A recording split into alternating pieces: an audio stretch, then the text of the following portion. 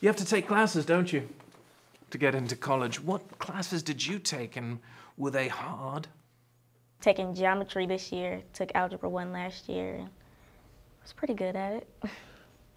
Legend has it that the hard classes are hard. Are they hard? I'm doing everything I can to make sure that I am going to go to Ohio State. I'm taking all the classes that I need and just working a little harder just so I can be at the top. Which classes in the future will you need to take?